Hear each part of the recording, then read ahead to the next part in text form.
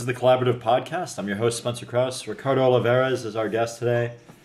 17 years with NASA, doing different program management stuff. Also, this is our first episode ever with a hard stop. So I think it's going to be interesting to see how that goes. Thanks to me, right? Nah, it's all good, man. You're a busy dude, and I respect that. I got something scheduled right after this. I think it'll work out good. Oh, that's good. That's cool. Good. So it's I guess not just my fault. It's entirely your fault. But it's a good thing. I'm happy. It works out nice. So yeah.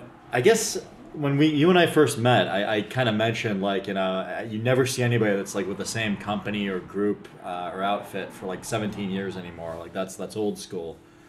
And you kind of retorted that, well, it's not really like that because you've been doing different stuff, at like different kind of departments, divisions. Kind of what was that like, and sort of what kept you at NASA so long? What got you in there in the first place? Yeah. So one of the things, one of my things is that, and maybe hopefully this doesn't sound bad, right? But I get bored of doing the same thing over and over again, right? Yeah. Like I have, just like every human being, I have patterns, right? And patterns do feel good. But when it comes to work, I like to change around somewhat because, it's a matter of wanting to learn different things, right? So, yeah. So when I started out with NASA, I started working with the team that they were actually doing wind studies on Mars. Oh, cool. Yeah. So they have this small wind tunnel, and within it they have this bed of rocks, and they would lay down, in front or behind the rocks, they would lay down different objects. Actually, one of the first rovers that went to Mars went into that tunnel. Oh, cool. And that tunnel is actually within another chamber that gets pumped down to a Martian atmosphere. Awesome. So I started working with that group, and it was a small group. It was a group of 3 people. Wow. And which then whittled down to like 2 people, including me. Nice. Right? So 1 and 2 guys. Yeah. And so I started with that group, and then it got to the point where there was electrical work to be done, mechanical work, data analysis, and it was like the geologists would look at me like, and you're on. And I was like, and I am not an electrical engineer, but let's see what we can do. That's awesome. Should have paid attention in electrical class. But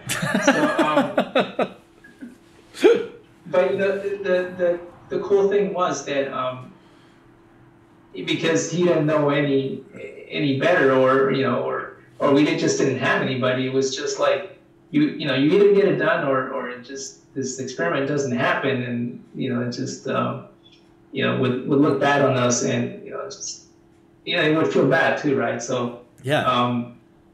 Just pulled out the books and started looking at them, and at times just looking at them while I'm doing the stuff, and it's trying to remember and trying to write it down. So that it was kind of an interesting experience. It was cool because it was I was trying to apply the stuff that I learned in the book in real life, right? That's awesome. For a real experiment. Yeah. So that's definitely how I learned electrical too. I mean, I was just reading cover to cover, and I feel like I just it's like, all right, now make it work. Like, all right. Right.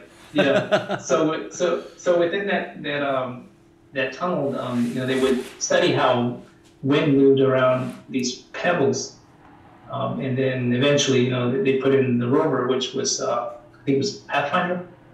Yeah, Pathfinder. Yeah, that was one of the first ones. Just a smaller version of it, right? And they did some testing. It was at that point that I actually ended up leaving that group, though.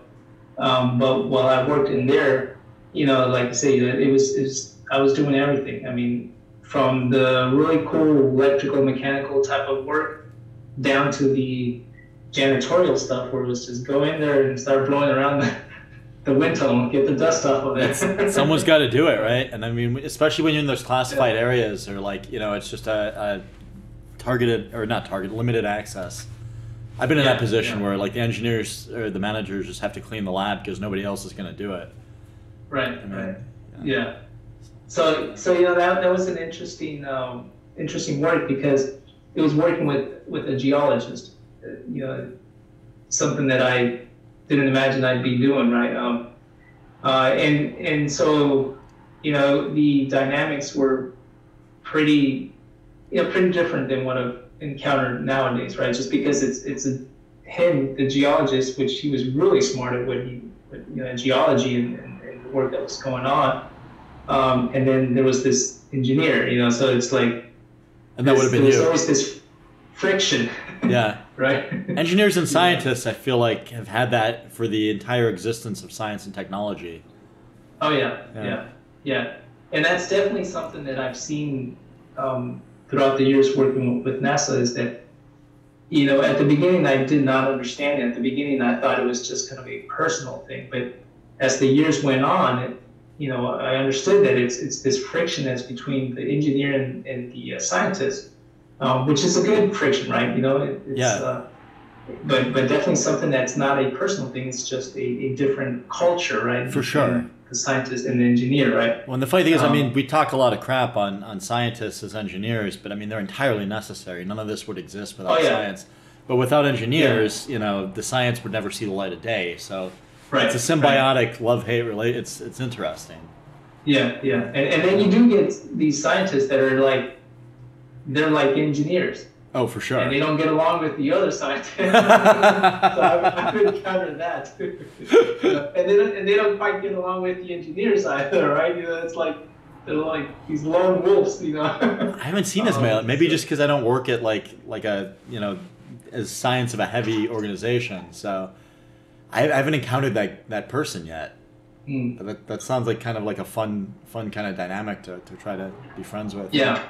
I've encountered a few of them, and they're just amazing people because they know the science, and while they are scientists, right, biologists or so, they can tackle the engineering as well, and they can think in a very engineering way, right? That's awesome. Whereas you say, an engineer will take what the scientist has and actually make something out of it, right? Yeah. Where the scientist will, a lot of times hesitate because they want more data, they want to perfect it, right? Yeah, or they're on to the next thing. Like they want to look at something else far out, in more of like a what can we do in 50 years kind of way. Right. Yeah. So, but these, some of these people that I've met that are kind of it's a different breed. Like they're engineers and scientists all in one. Pretty amazing people. Have you met? So just to kind of follow that tangent for a bit, have you met any MD PhDs? Say that again. People with like a medical doctor's degree, but also a PhD, like a doctor of philosophy. No. They're an interesting breed. I'm starting to notice some patterns with a few of them I know. Oh yeah. So it's just similar, right? So like they don't fully get along with the doctors. They don't fully get along, and I say doctor as an MD, and they don't fully get along with they're actually the ones I know are all pretty, well, for the most part, pretty personable. Some of them are it's like any group. They're not all the same, but they're definitely badasses. The fact of the matter is, like they earned an MD and a PhD, so that's a crazy amount of intelligence and work, and so I feel like they're definitely the most kind of nerdy, experimental, interesting medical doctors I've ever met. And then conversely, they're kind of like a little bit more practical than your average researcher, pragmatic, because they've got that ability to operate on people if they want to, and some of them do. Some of them see patients, but then they'll also do research. So I imagine it must be kind of like that, like the breed. You actually just reminded me. I didn't really meet him, but I was in a project with one of those guys that was, he was pretty amazing. So this guy, he was, so I guess, jumping forward a few years, right? I guess I'll go back and forth just because yeah, sure, the flow, right?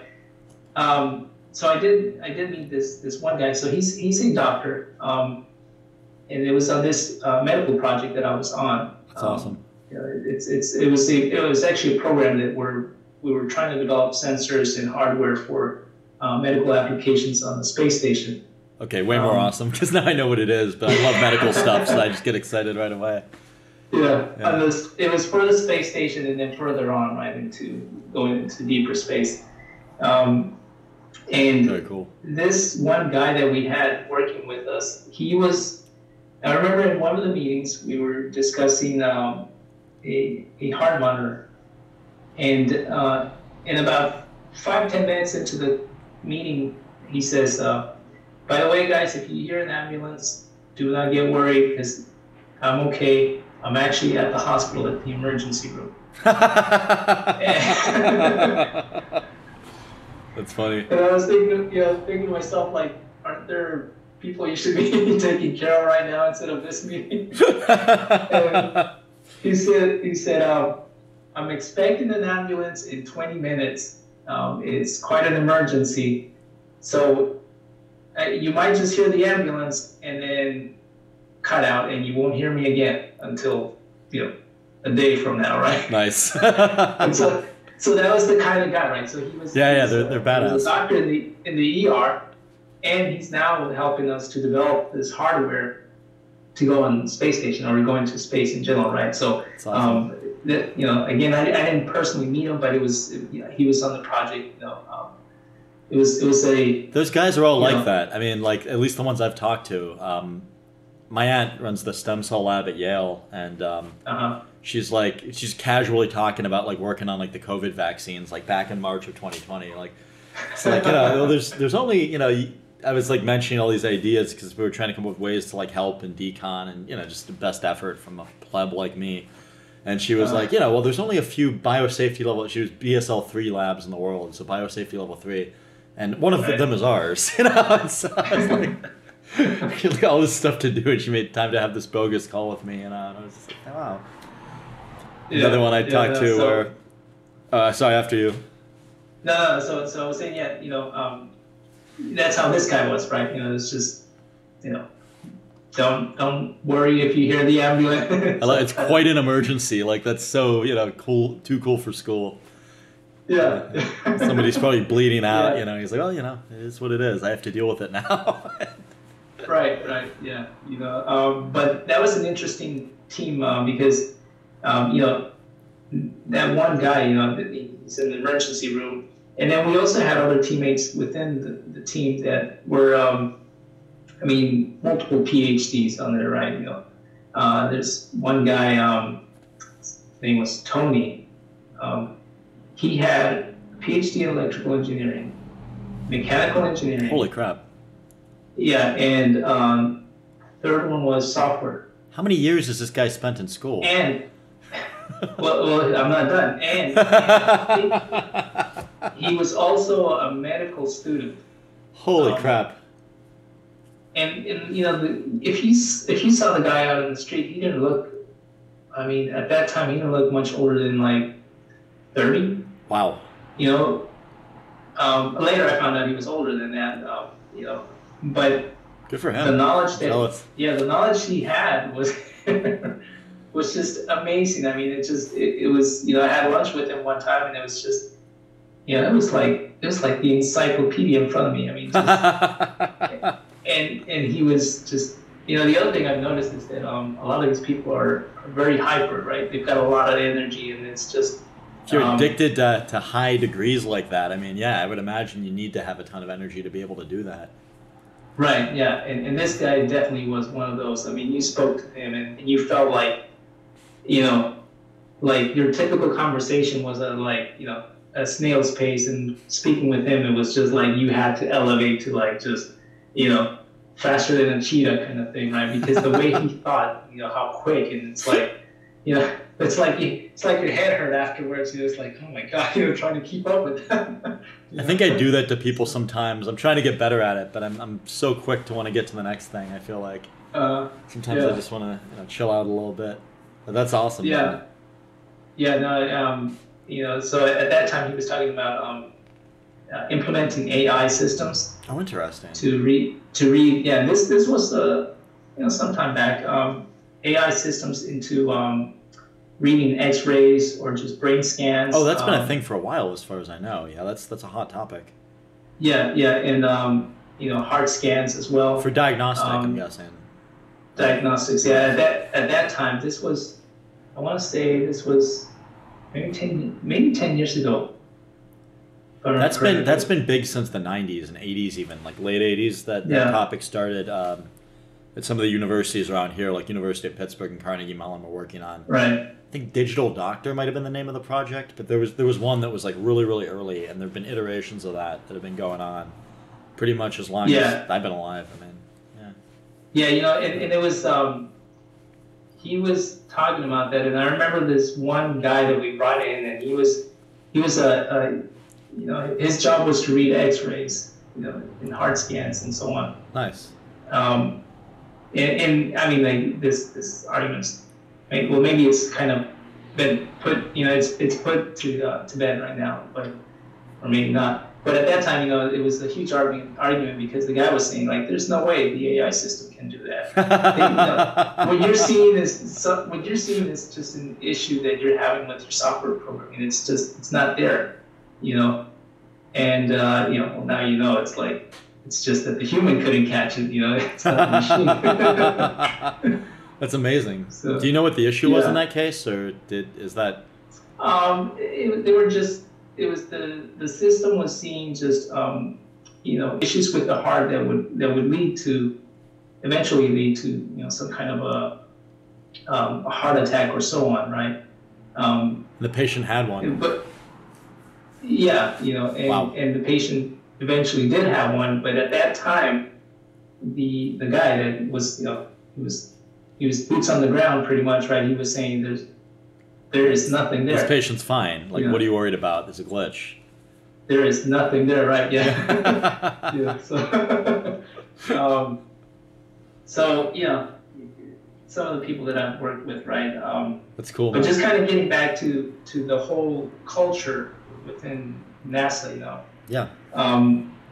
Within the different teams, it's a different culture, right? So after working with the geologist, then I moved on to working with a team that developed material for re-entry into planets, right? So the space shuttle was one of them that we worked on materials that would protect it from overheating and getting burned up. Like those tiles on it?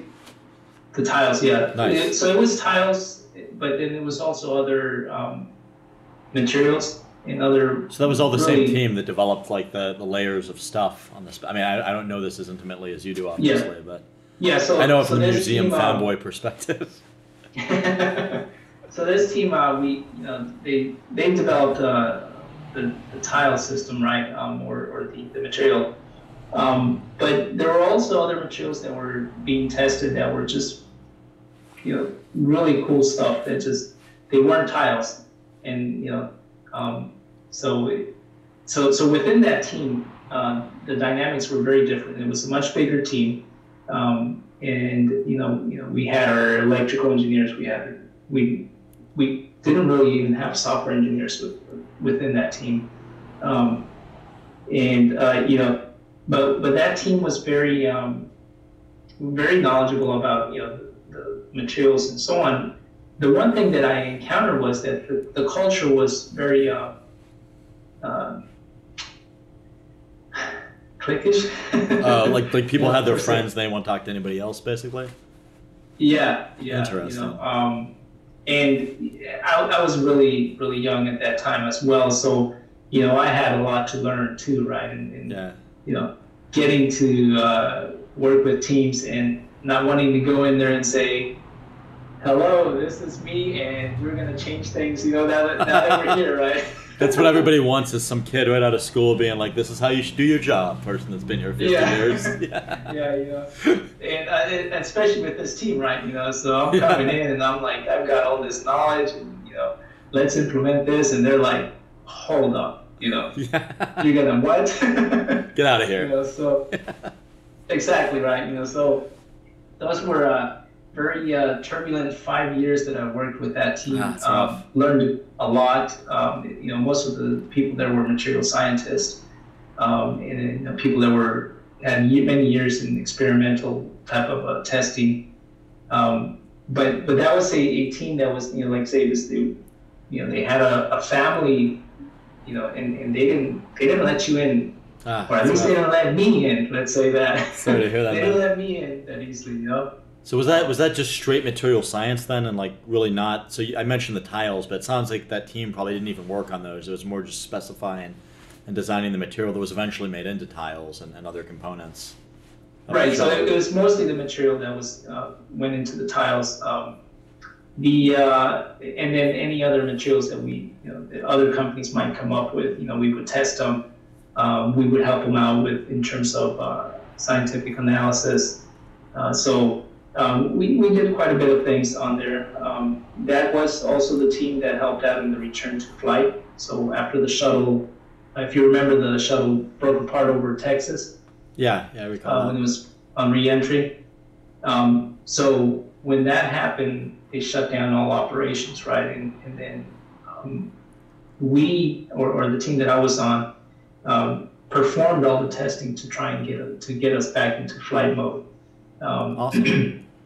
Yeah. So those were, you know, it was a real sad moment when that happened, right? Because it just, you know, just the loss of life, right?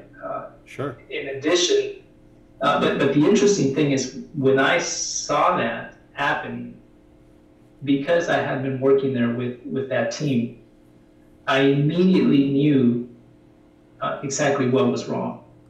Because, yeah, and you know, it's one of those things where like we had seen all that during experiments, right? You see one example, right? The thermocouple. Yeah. Thermocouple starts reading, and it starts reading high. It goes really high, and then cuts out, and then all of a sudden starts reading another temperature, right? Which is what was seen. Essentially, what happens is your thermocouple starts reading, it melts. That explains it. It cools off and then joins again at a different point, right? And so now it's going to give you a reading, but it's giving you some bogus reading, right? Makes because sense. It's now been somewhat joined at some other point, and so it's off, right? Yeah, it's no longer the same thermocouple. Yeah, that makes sense. Right. So and that spike is probably a breach in the material somewhere, I'm guessing. Right. Yeah, the breach happens. The thermocouple starts reading that, and then, you know, it dies out, and then, you know. So we had seen that in a lot of the experiments. The other thing was the foam, right? So we had not worked with foam, but in my college years, I actually worked with foam because we were building a hovercraft. Oh, cool. And so give me 1 second. No problem. So in college, I had been working with foams, different types of foams, because we were trying to build a hovercraft. We eventually did, but the knowledge that I acquired about foams, about how soft and how hard they can be, you know, those two. It was interesting because seeing those two things, it's like that foam is damaging the shuttle, right? Like it was obvious to me, and I'm sure it was probably obvious to people that knew about foams. Yeah. But in hindsight now we know, right? But just those two pieces, you know, those two experiences, led me to believe that, you know, or I knew exactly what had happened with the shuttle, right? Like, yeah.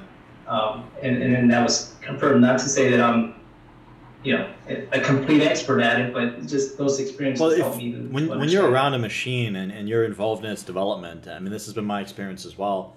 You get to know it. I mean, you're spending thousands of hours with it, and so you get to know, you know, the failure modes, the nuances, the weird behaviors, kind of like the back of your hand. And so, I mean, that makes total sense to someone like me who's worked in R&D as long as I have. Right. Just not as long as you. So. Yeah. So that was the team with the you know, testing the materials on there, and it was fun. You know, we'd burn things up for life. That was every day. I'd go in the morning and, you know, what are we going to burn up today? You know? what are we gonna explode? Right? Yeah. Because everything was taken to failure there pretty much, except for the instruments. And when the instruments were taken to failure, that was not fun because that was my job to keep those going. And So it just meant you didn't get to sleep that night. Right. Yeah. Everybody. The other people were like, yeah, let's take the material to failure. Let's see what happens to the instrument as well. And it's like, no, we don't want to do that.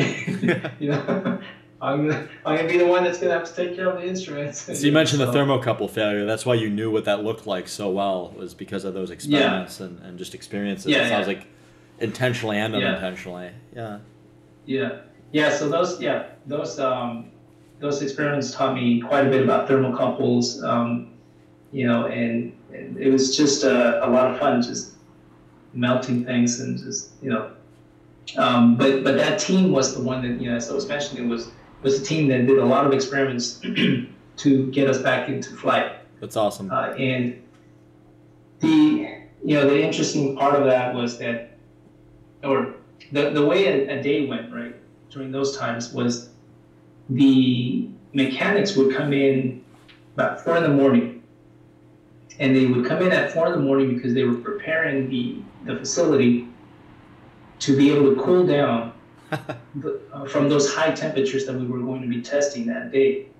And these were extremely high temperatures to the point where the facility, so the facility is essentially this, if you think about it, it's a jet engine being blown into this concrete bunker. Okay, that makes sense. About that, right? Yeah.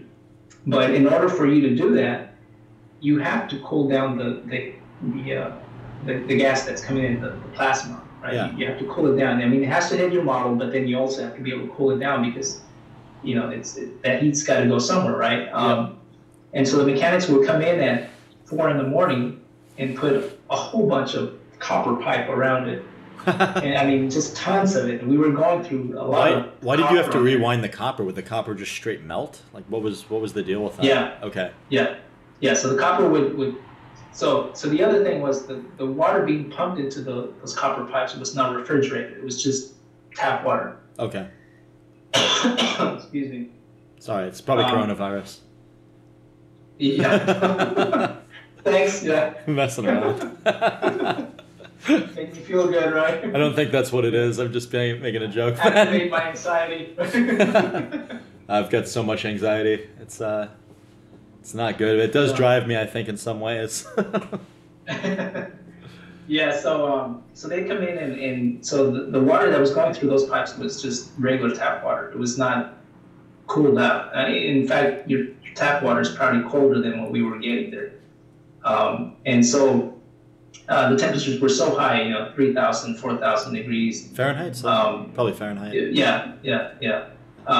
And it would just essentially just melt away the copper. And then because the other thing is because this chamber's in a vacuum, you burst the pipe and then water would spray out and then just turn into this big old chunk of ice. And so now you've got this huge chunk of ice in there in the chamber that now you have to wait for it to melt, and do you stop the experiment or just keep running it when the copper bursts? What's that? Do you stop the experiment when the copper burst, or did you just keep running? It depended. So if the burst was small enough that it was just spraying a little bit of ice or water and then creating ice, yeah, I get it. We keep going, right? But oftentimes that would only, it only do that for a few 2 or 3 seconds, and then it precipitates a much bigger failure. Yeah, that makes sense. Yeah. So that's something that we wanted to avoid because that would, ruin the model and then also, take up time, right? Excuse me. It's all good, man. No worries. I had that earlier today. I've just been drinking a lot of water ever since. Yeah, water's not helping out right now. Fair enough. Got my secret stash over here. The water, right? If I wanted to drink booze, I would just do it openly. I've been doing that on every other episode of this. But, I recorded 4 of these this week, and I was drinking straight whiskey in all of them. And at a certain point, like, you just don't want to drink anymore. You know, it's just like this is too much. But that's all you have left, and you just keep going. I'm just gonna drink water. I mean, that's what I want right now. It's a really underrated beverage. I mean, there's lobbies for, like, Budweiser and certain types of vodka and everything. Nobody advertises water because there's no money in it, but it's great. I love it. At least not yet, right? Yeah, that's true. When we start running out of it. The tank girl future. Yeah. Yeah. So let's see. So where was? Oh yeah. So copper burst down the experiments, I think. Yeah, the mechanics would come in really early to make sure that the whole experiment stayed cool enough so that we can continue continue experiment. And these experiments, they would these tests would be 30-minute tests, which is a long time for us in that facility. 30 minutes of 3,000 degrees is it's an eternity. It's pretty hot. Yeah, I agree. And so, they come in really early. Experiments would go on all day. Most everyone would go home 8 o'clock, 9 o'clock or so. Just mostly the scientists, right? Just calculating and so on. But it was pretty intense days, during that time, to try and get the shuttle up and going again. Yeah. But it was like, say, it was sad, but doing the experiments was pretty exciting just because you're trying to prove things out, and you're having to really think and trying to develop right on the spot the experiment, yeah, just because it's something new, right? So when I feel like when you're in kind of a tragic situation, I mean, that's sort of an opportunity. Like, this is gonna sound maybe bad, but it's kind of like an opportunity to shine. I mean, if you have a level head and you're able to think analytically and kind of keep your wits about you, then you're a really valuable asset in that tragedy, and maybe you can make a difference. And so, I don't know. I don't think there's anything wrong with looking at it that way. Yeah, no, I mean, it's true. Yeah, I mean, tragedies or bad moments could also be opportunities, right? Absolutely. So, there's a lot to learn in those moments. And that's always in hindsight, right? At that moment, it's just horrible. Exactly, right? Yeah. Did you feel any kind of like, and tell me if this is too personal, and obviously you have to answer it.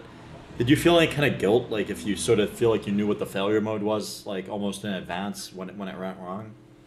I didn't feel guilt, but I did have kind of a,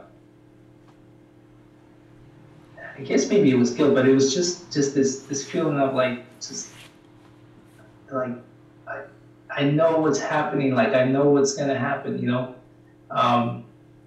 so it's like it's this feeling of like, if you knew the future, right, you wouldn't want to know it. In that moment, it's rough. I felt like I knew the future, like when I saw those thermocouples, and what they were saying, right, on there, what was happening. It's like they're not going to make it, like, and I'm sure a lot of other engineers, knew that or felt that as well, right? But it's one of those things where, like, at that moment, I did wish that I hadn't known any of that, like, just, because it felt, it just felt like there was no recovery from it, right? Like a helplessness, where you know it's going to fail, but you can't do anything about it. Right. Yeah. The only thing I could think of in that moment as well was just thinking, well, I don't have a intimate knowledge of the shuttle, so just maybe there's a subsystem I don't know about. Maybe there's something that'll fix it and save them. Right. Yeah, but that's the hard part of those moments, right? That's rough. And then just back then I didn't really work with the astronauts at all. Once in a while we'd have an astronaut come to the facility and look around. They'd give them a tour, but that's something that at that moment I didn't. So I think that if I hadn't been working with them, that would have been an even bigger impact, right? I'd imagine. Yeah.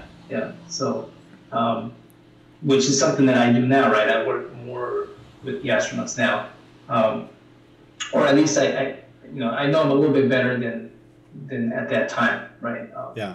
Not that I need every single one of them, but if you know the end user of something you're working on, you can make a better thing. So I'd imagine. Right.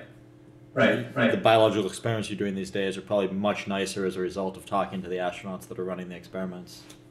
Right. So in the current work that I do, we are doing biological experiments, and what we do is we train the astronauts to perform these experiments, and then once these experiments get launched, then at that point, we get the opportunity to speak with the astronaut to help them out throughout the experiment, right?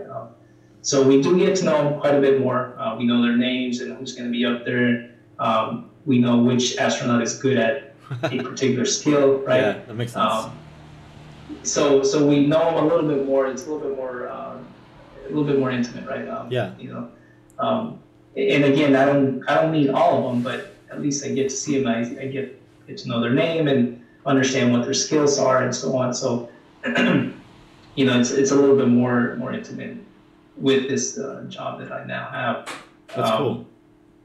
And speaking about this job, so what we do is we perform biological experiments on space station.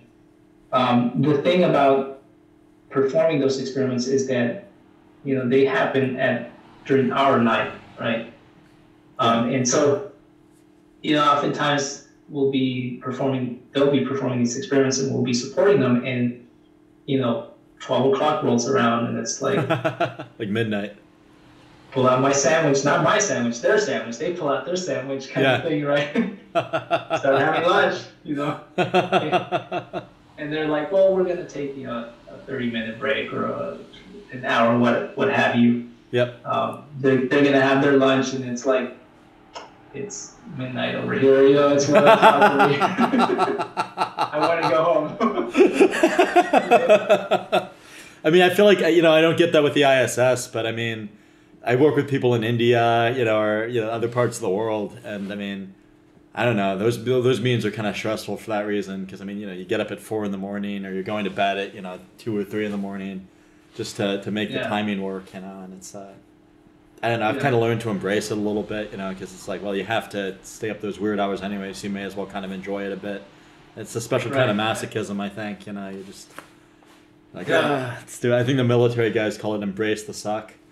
So it's going to suck, so you just lean into it. It's like, what's this guy's name? Goggins, I think it's his last name. This one, I think he was in the military. I don't think he is anymore, but he now, he does all this crazy stuff, and it's just like one of his models, I think, is basically just embrace the suck, right? Just learn to love it. Yeah, exactly. It's a kind of stoicism, like it's a beautiful thing, I think. Yeah. So, going back, just stepping back a little bit in this position that I have, right, is I'll kind of take you through the timeline of this experiment, right? So, we work with the scientists, right, to develop these experiments. These are experiments that are developed with scientists both within NASA and then also from academia and so on. Cool. And my team, we develop the sensors or hardware, whatever they need to develop, to make these experiments happen, both here on the ground and then also in space, right? Because while you want to have the same hardware, sometimes it's got to be a little bit different, just because no gravity, right? So makes sense. Slightly different. Are there any other factors besides gravity that impact having to specify different components for those environments? Right. Yeah. You specify different components. Is it just gravity though, or is there anything else that's like a variable that's confounding there? Well, so you've got radiation. Okay. So you've got a lot of factors on there that you have to take into account. Safety for the astronauts. That's Makes also sense. a big one, right? Yeah, that's critical on something people. Yeah. Things that we can use on here. become kind of deadly up in space. So, anything that is remotely sharp down here, I'm just looking at my laptop here, it's got like a sharp corner, that would be a definite, yeah. Yeah, exactly.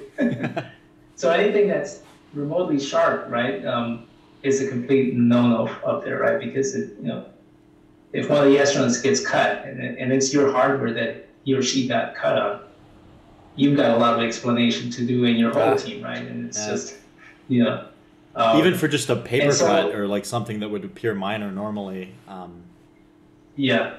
Is that just because of the ability to deal with it is reduced, or is it because the danger is greater in space, or both? Well, so it's both. So you've got. So it turns out that viruses and bacteria are apparently a lot more virulent in space. Yeah. And then also the immune system of the astronaut is actually compromised up in space, right? So what normally would be okay for you down here might not be okay for you up there, right? That makes a lot of sense. So one of the reasons why you want to get cut. Plus, last thing you want is these little drops of blood just floating around, right? Grossing out the other astronauts. Yeah, and so we developed the hardware, and then the hardware actually goes through different phases of development and experiment. And so sure. With each, it's almost like it's almost like using the agile method in a very, very slow process.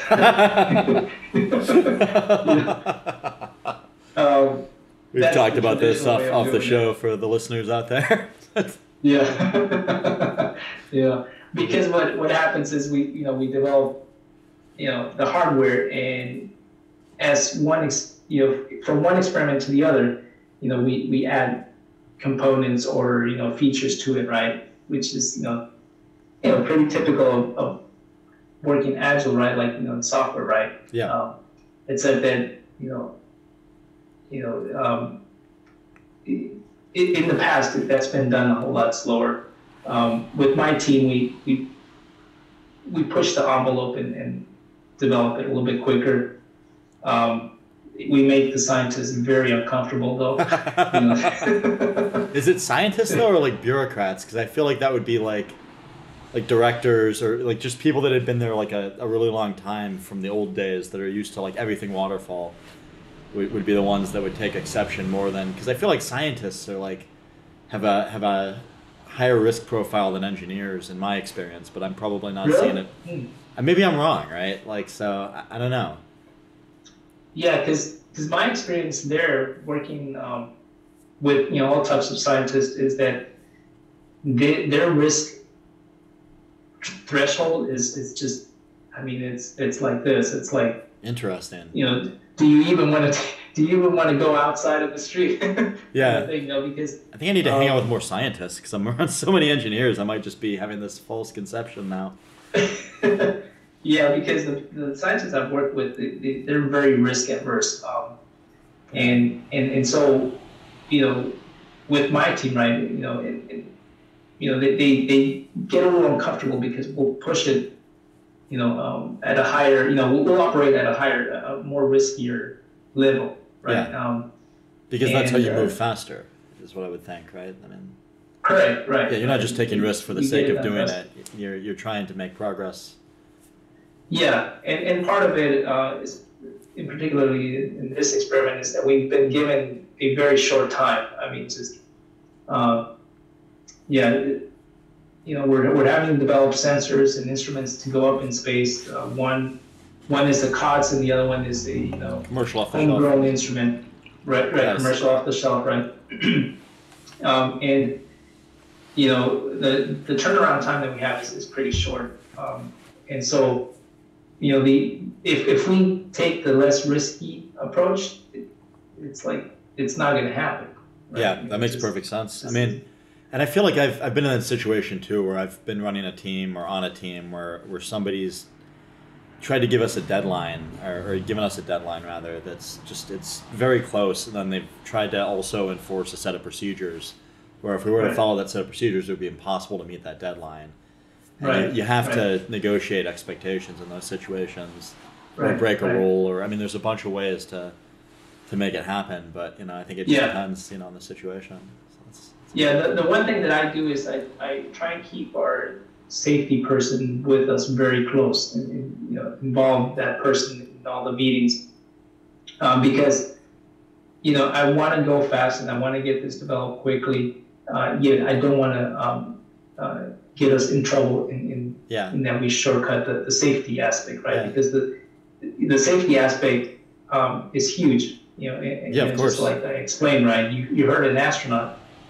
That's it. Like, just end of story. Like, it doesn't matter how quick you came in. It was just that's the end, right? Yeah, that makes sense. Does the safety person? Sorry, after you. Plus all the work that is now involved in trying to resolve that issue, right? So, that's why I keep that safety person close. Updated pretty much on a daily basis. Is that like an OSHA official, or like occupational health and safety, or some like an engineer? No. This is so when I say safety, it's it's a NASA safety personnel.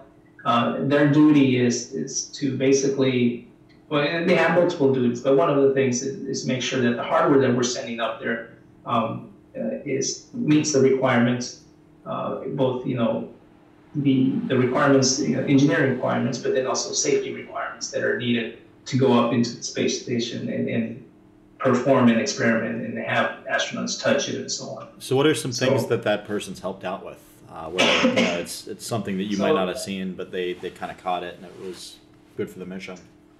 So something that I've missed. Well, just something that they caught that anybody would have missed, except like somebody that's just looking for what they're looking for, I guess is more what I'm...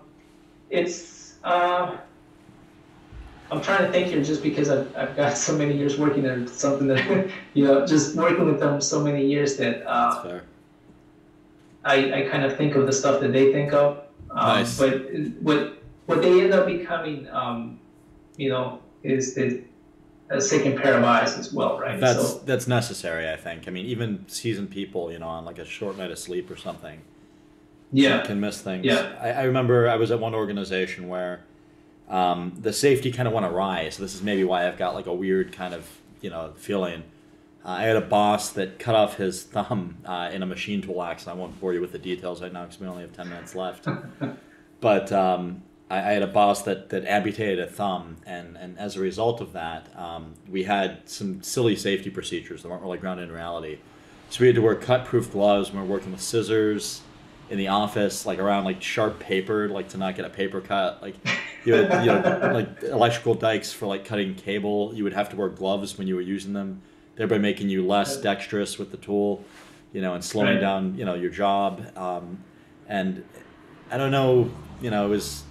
That's why I brought up occupational health and safety, because that was the organization that was responsible for sort of enforcing these kind of over the top, in my opinion, procedures. Right. So it's good to hear that you've got safety people that are kind of contributing something, and it's not just frivolous, like over caution to the point where it doesn't make sense, but it's actually keeping people safe. Well, there have been cases where we've developed what we think are safety features, right? And it turns out that these safety features actually create a hazard, right? so that's one moment where these safety people or engineers catch this, and they say, well, great, you're trying to be safe, but now you've actually created this safety issue, right? That's awesome. That's definitely something that they catch, right? That typically, we as just engineers aren't always thinking about. Yeah, right? Well, especially if it's not your primary focus, whereas it is. Yeah, right. Although they do teach us to kind of think about those things a whole lot more, right? So that's that's kind of the way I do it. And it's worked out pretty well. Nice. We've been able to push things and move fast. Excuse me. While still being safe, right? Our experiment won't be going up until next year, just COVID and a whole bunch of other issues. Slowed down everyone and everything. Yeah, have kind of slowed us down quite a bit. So maybe vaccine development. Right. So once we develop this hardware, right, and it goes through all this testing, ground testing, then at that point, then we package it up and send it off to Kennedy.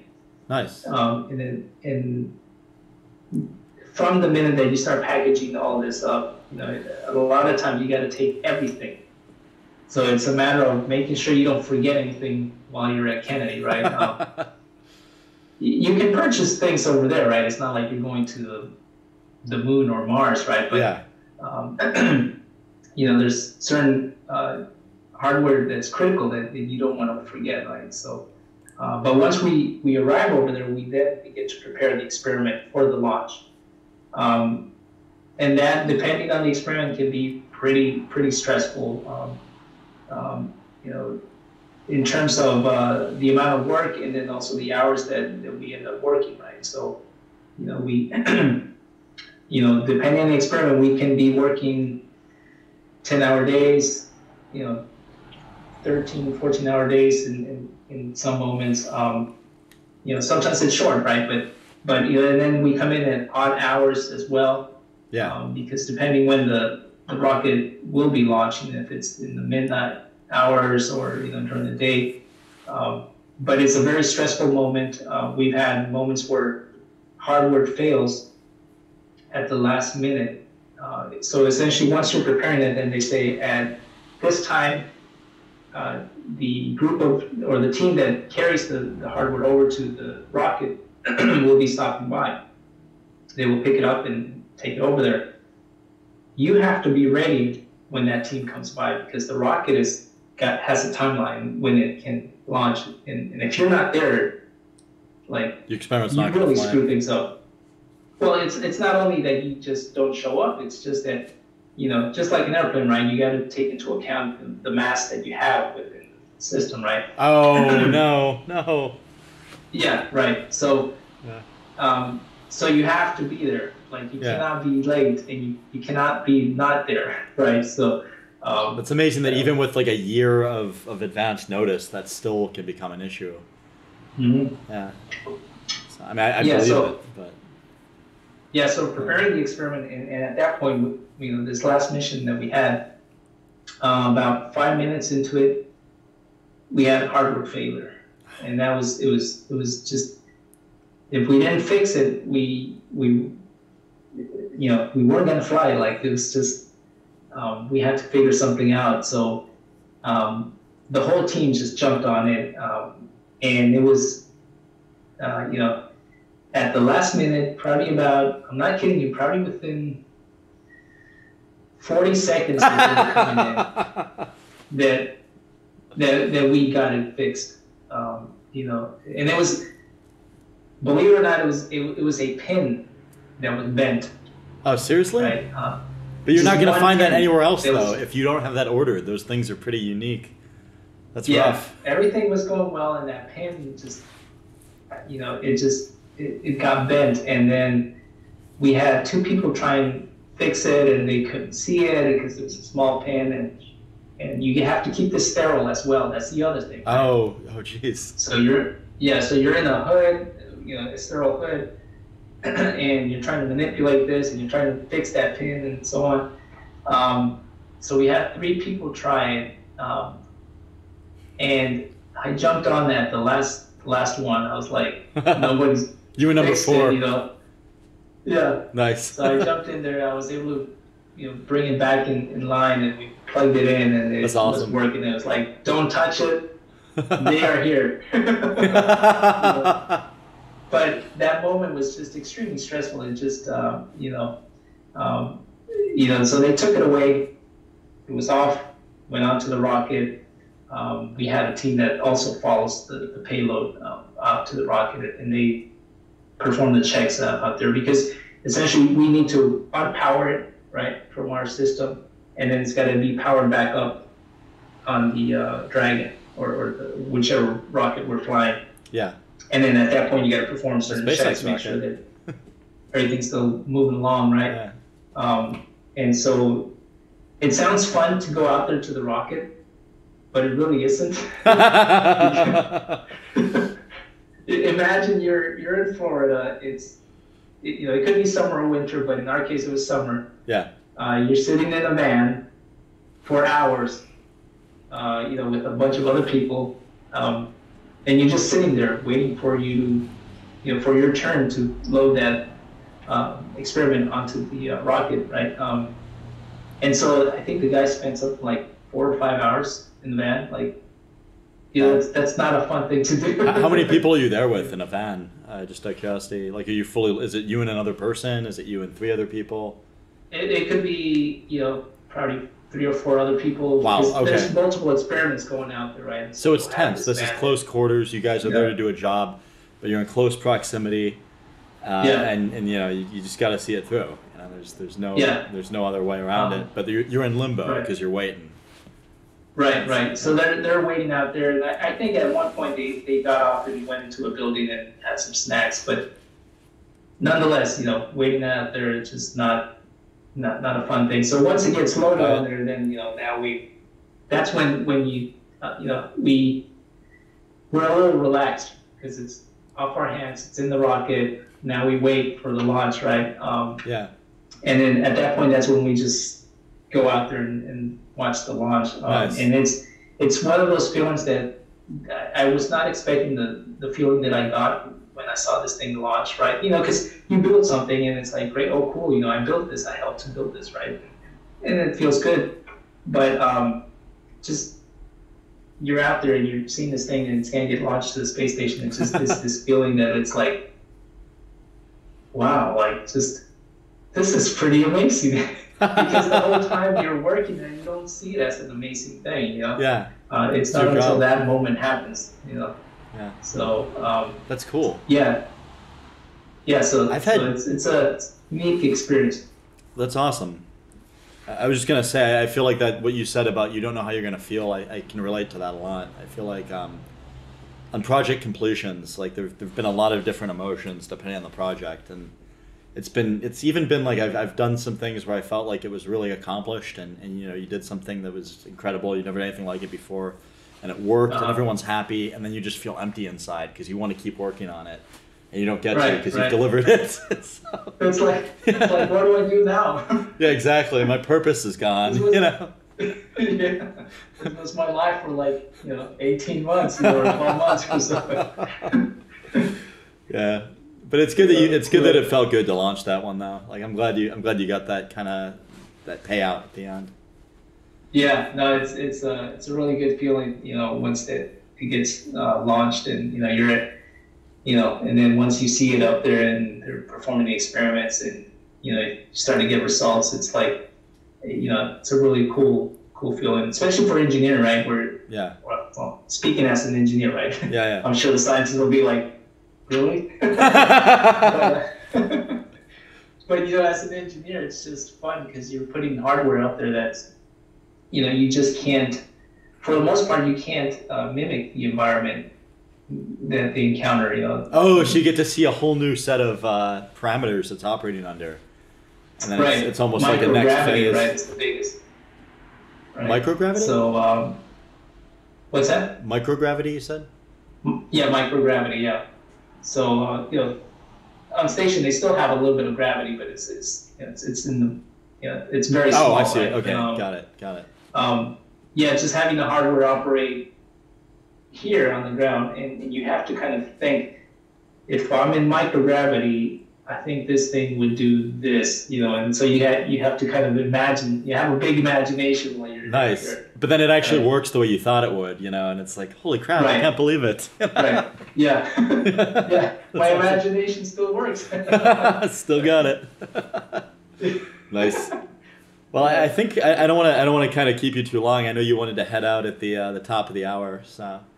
This has been really fun. I'd like to do this again if you're up for it sometime. I feel like we've got so many stories we could talk about.